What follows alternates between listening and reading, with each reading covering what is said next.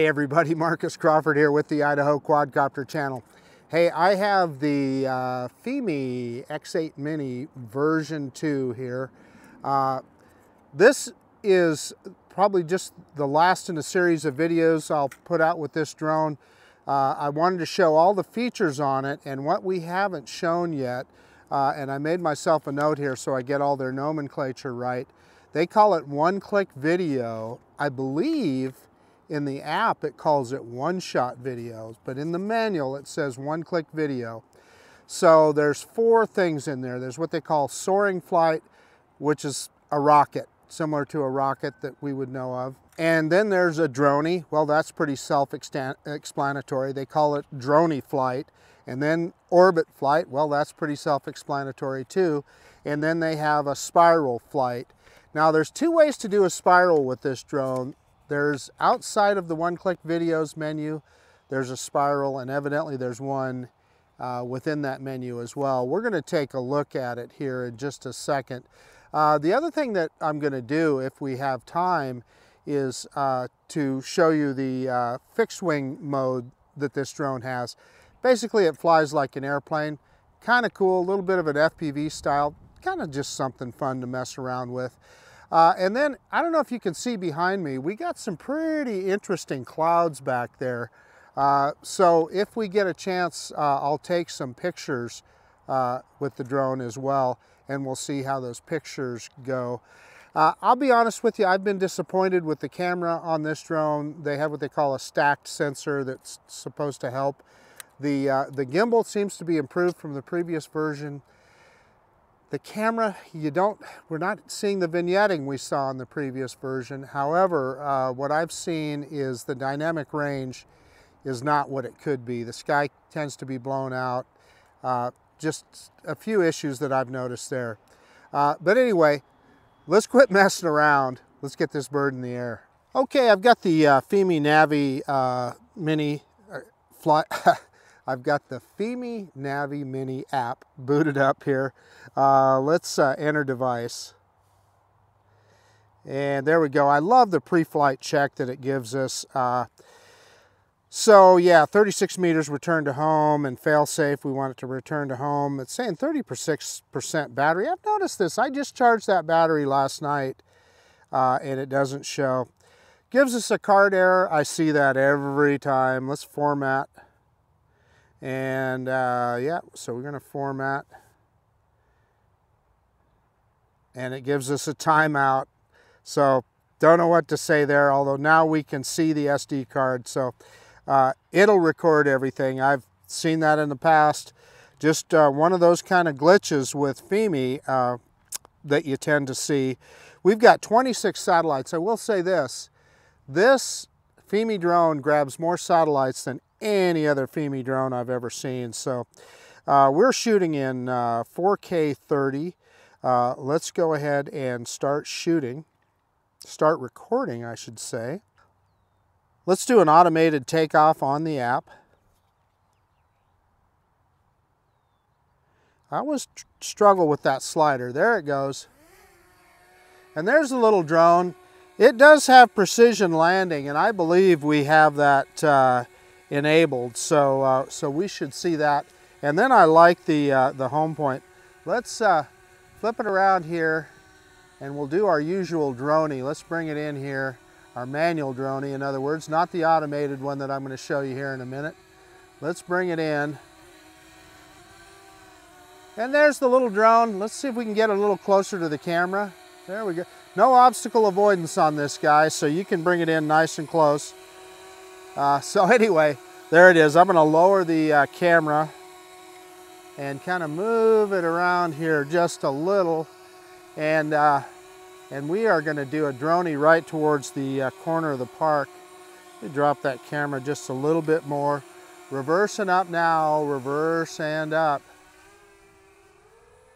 This is a powerful mini drone. This is the most powerful mini drone that there is that I've seen here. So let's see, we're up there almost 40 meters, 38, almost 39 meters. Let me pick up that camera a little bit. I see just a hint of a tilted horizon, nothing bad, nothing too terrible there. I'm going to move around here so that you can see these clouds off in the distance on the other side of me here. And I'm going to pick that camera up so that you can take a look at them. This is pretty wild. This is an interesting cloud formation. So this will also give us another chance to take a look and see how the camera deals with looking at the sky there. It's looking okay on my FPV screen. However, I am going to say that I have seen it get blown out before. But in any case, let's enough of that. Let's bring it back in and let's do what we started to do here. And well, we got enough battery power. Well, you know what? Scratch that plan. I'm going to stop recording. I'm going to take a couple of pictures here, because I want to get some pictures of this. I'm switching to camera mode. Maybe. There's camera mode. Okay, let's take a picture here and see how this looks. Photo succeeded, it says. And I don't know if all that does is a screenshot or what. Let's move it over just a little bit. This is an interesting cloud formation, so I'm interested to see how those pictures turn out. Okay, I am not going to start recording yet. I'm going to bring this guy back, and let's get started on those one shots here. Bringing it back to us, and I love the H on the screen here. And I am struggling with the rates here a little bit, trying to keep the drone straight.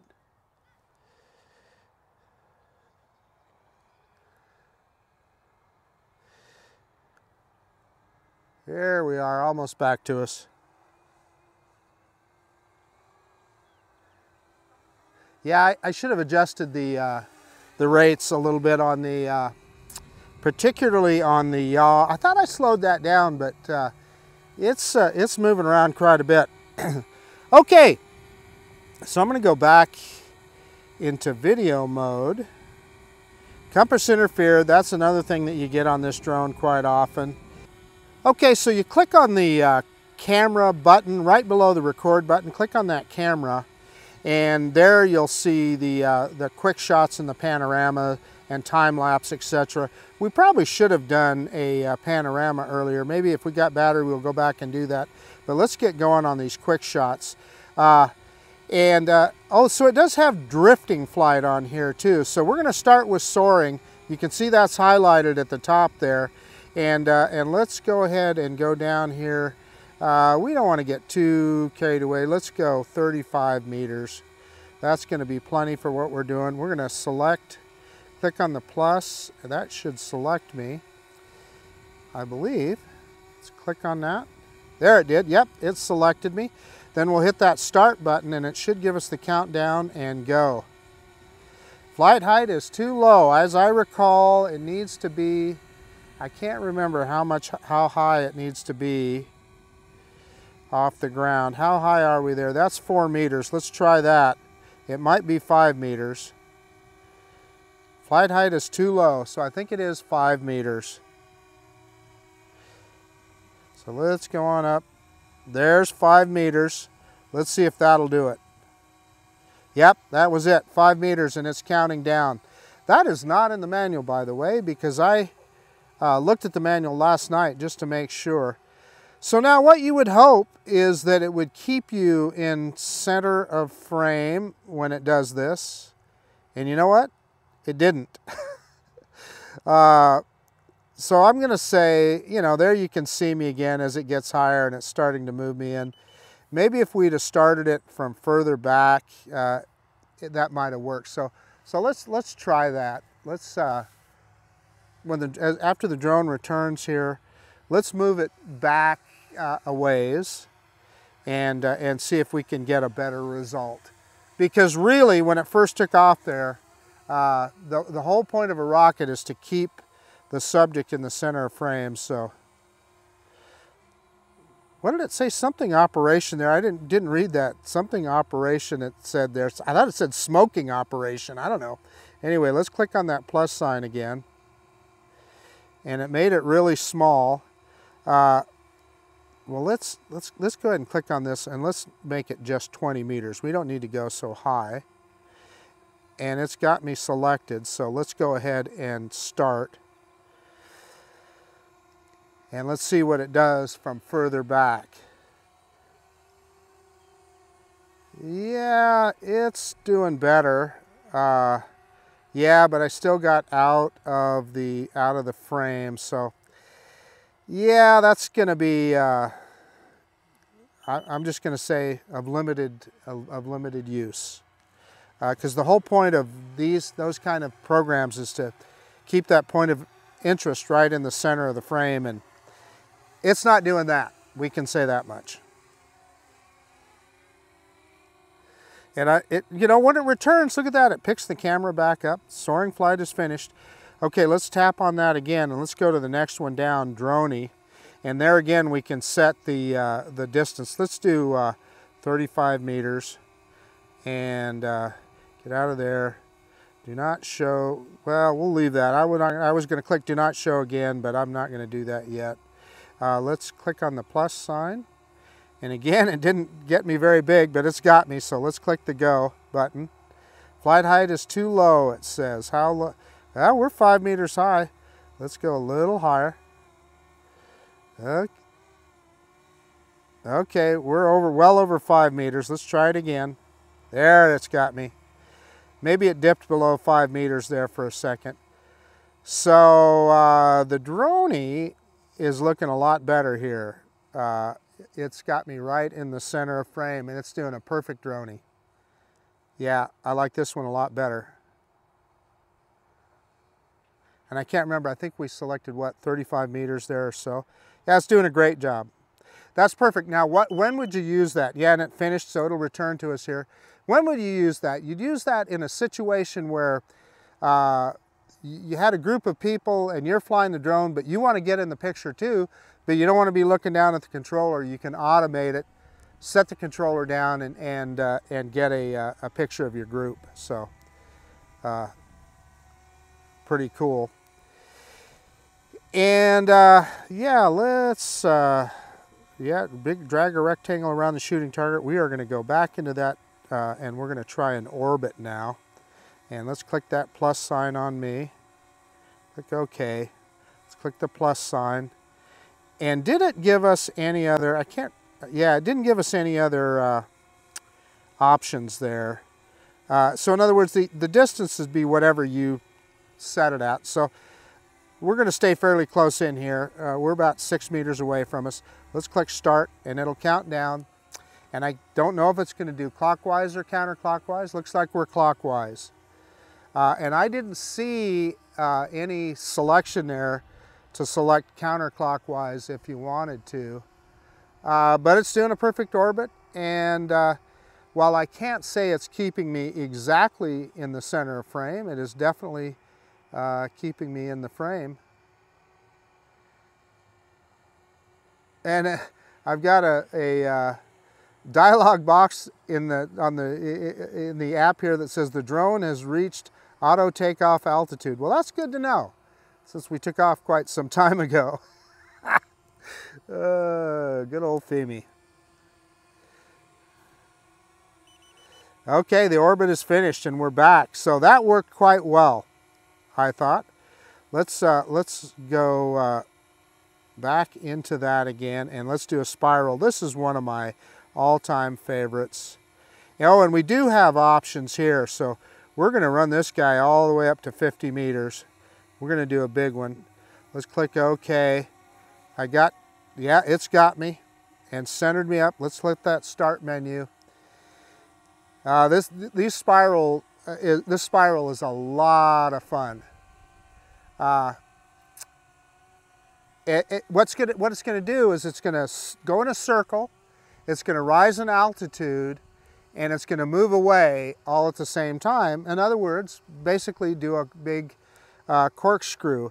And it's going clockwise, fairly slow. The speed is not terribly fast, you know, not even 2 meters per second. But this is really a good effect, and this is something that is really difficult to do manually. We're down to 48% battery, so we'll hurry through the next one here, because I definitely want to show you how to do the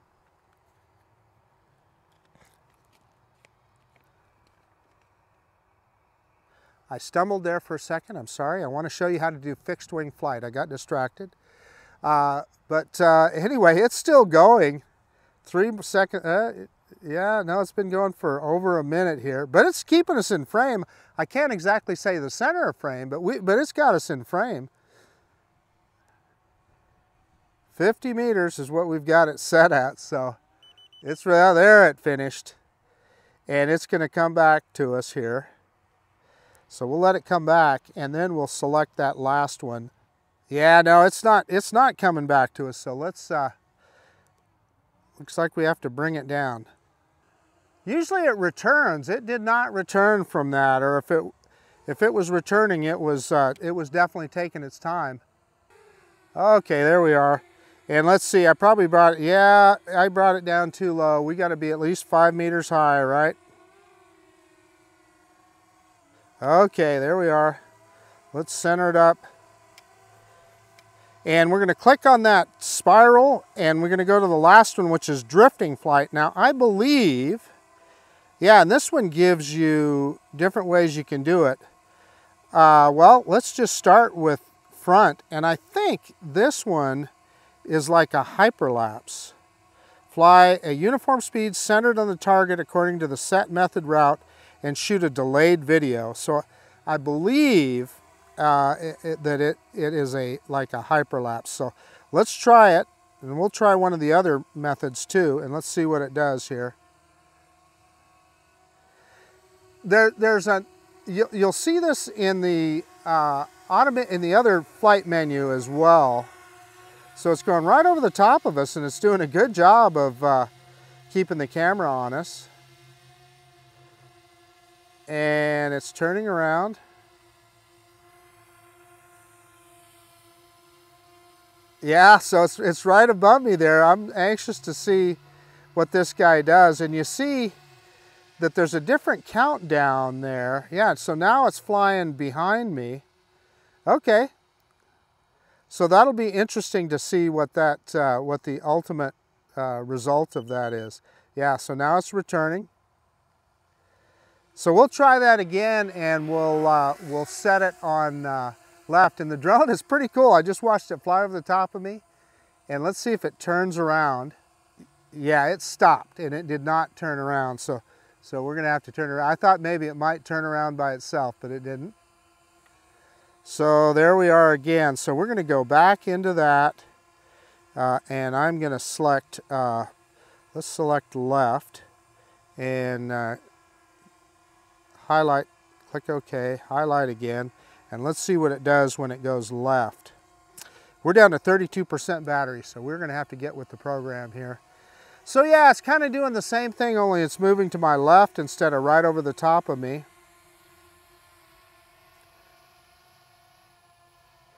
And like I said, this same feature is in another part of the app rather than these one-shots. One-click. I said one-shots. In the manual, it calls them one-click videos. Well, it's going out there a ways, for sure. Yeah, and it's telling me low battery. Oh gosh, we're still at 28% battery. We're in good shape, so we're gonna kind of ignore that. Okay. I'm gonna stop that right there. I'm gonna spin around towards us again,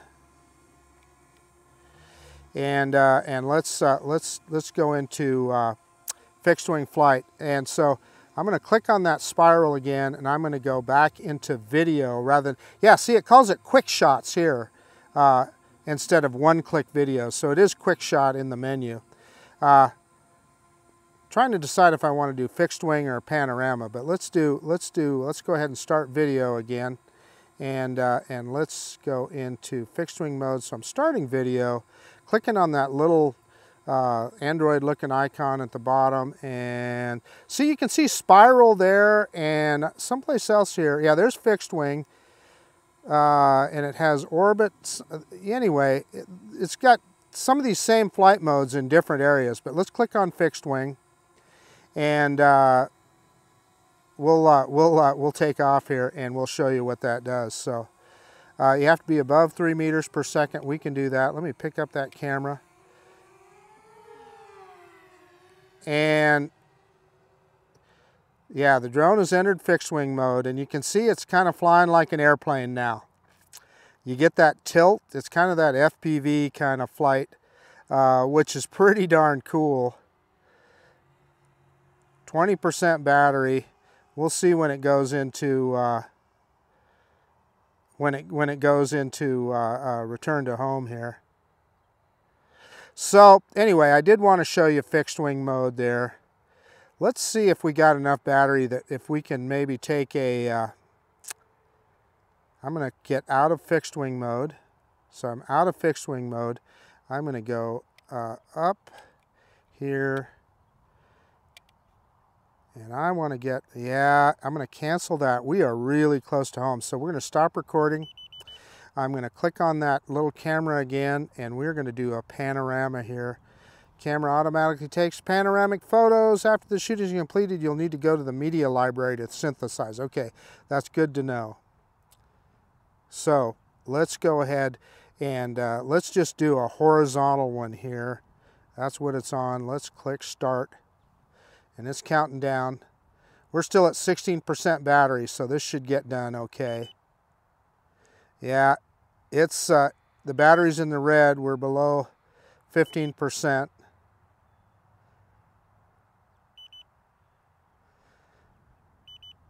Okay, low power landing, it says. No, we don't want to do that. Yeah, let's hit return to home and bring the guy home. Yeah, so it's coming back to us. Let me see if I can start recording again real quick. Well, we got the maximum out of that battery, I would say. And by the way, it's ascending to its 36-meter return to home height. But we'll have it down here in just a second. How you doing? Hey, how are you? Good, good. So it's almost back to us. You can see the home point on the screen there. This drone is supposed to get a precision landing, but we'll see. Got the camera pointed straight down. Again, it ascended to that 36-meter height. Yeah, it's telling us landing pad not detected. And we're down at 9% battery, so, you know, potentially it gets to a certain point on the battery and may not do it. We'll see if it finds it here. Yeah, landing pad detected, so maybe.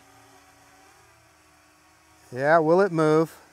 No, landing pad not detected. Looks to me like we're mowing some grass. Yeah, it should pick up the camera here in a second. We'll see. We'll see if it picks up the camera or just keeps it pointed down. Yeah, there it picked. No, the camera's looking at the grass. Boom, and we mowed a little grass. Let me get everything shut down and we'll do a quick conclusion. Hey, okay, the Fimi X8 Mini version 2. Okay, we did some kind of interesting things there. We tried out all of the one-click videos or quick shots, whatever you want to call it. It says quick shots in the app, says one-click videos in the manual. And there was that extra one, the name is escaping me right now, but you will have seen it in the video already. In any case, that is not in the manual. So, you know, just take that manual for what it's worth. And by the way, we also discovered, and I kind of remembered this from before, you have to be over 5 meters high in order to execute any of those one-click or quick shot videos. They worked, I think, quite well. Hey guys, I'm breaking in on this video because looking at the video from those one-click videos or quick shots or whatever you want to call them, I was not very happy with the video quality.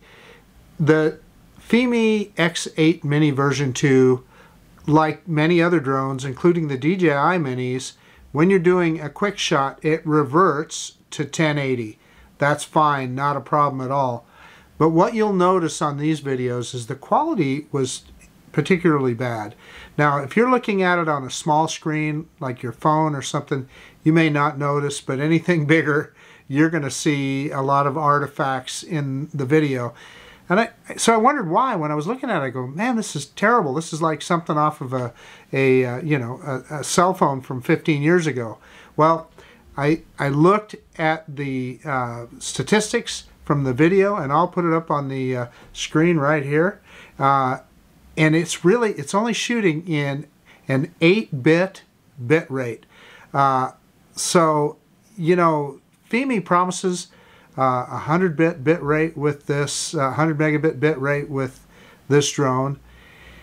And I don't think in 1080p it probably doesn't have to be that high, but 8 is too small. So anyway, you'll notice that in the video, at least I did. I look at it on a 32-inch 4K monitor, so it really shows for me because it's blown up pretty big. If you see it looking at it on a small screen like your phone, you may not notice. Just wanted to point that out. So the other thing I want to mention is in the past, I've been disappointed in even the 4K video quality of this drone. I've had frame dropping. I've had some really weird anomalies with the video where the video file will repeat itself and some strange things. Things I've never seen before in video off a drone. However, this particular time, when I was shooting in just regular 4K video, I thought it looked pretty good. And the other thing is, I thought the pictures looked pretty good too. So kind of a mixed bag here. I'll let you guys make up your mind on the drone. The other thing I noticed is that the other day, the pricing seems to be all over the place with this drone. I paid $299 for it. I bought it off of AliExpress. I've seen it now recently. I think Banggood has it now. I'm not sure if you can get it on Amazon. If you can, I'll put my affiliate link in there. I'll look for it and see if you can.